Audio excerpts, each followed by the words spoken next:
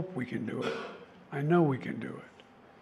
I was in that library. It was Kennedy's daughter, Caroline. Wait a minute! Who are you? Your friend. She presented me with her father's framed speech, answering the question of why he was sending America to the moon. Well, your daddy is a liar. And here's what he said in the letter.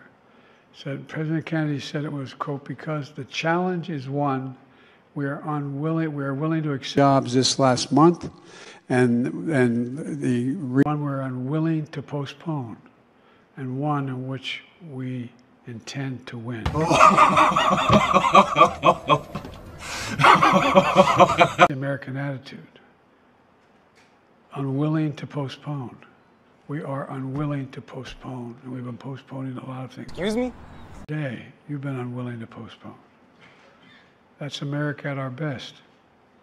We just have to remember who in God's name we are. We're the United States of America.